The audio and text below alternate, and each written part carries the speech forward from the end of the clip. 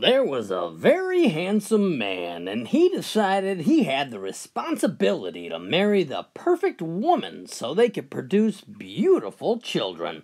With that, his mission began searching out for the perfect woman. Well, after a diligent but pretty fruitless search up and down the coast, he started to head west. Well, shortly after, he met a farmer who had three stunning, gorgeous daughters. They were all just beautiful. So he explained his mission to the farmer and asked permission to marry one of them. Farmer says, well, they are all looking to get married. You came to the right place. Why don't you take them out on dates and see which one you hit it off with? Well, the man dated the first daughter, and the next day the farmer asked him what his opinion was.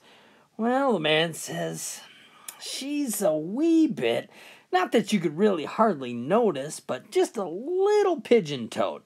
Farmer nodded and suggested the guy take one of the other girls out on the date.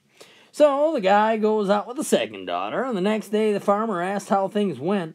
Well, the guy says, she's a wee bit, not that you could really tell, but just a little cross-eyed. Oh, farmer nodded and suggested he date the third daughter. So he did. Well, the next morning, the guy rushed in. He says, she's perfect. It's just perfect. She's the one I want to marry. So they were married right away, and a few months later, the baby was born.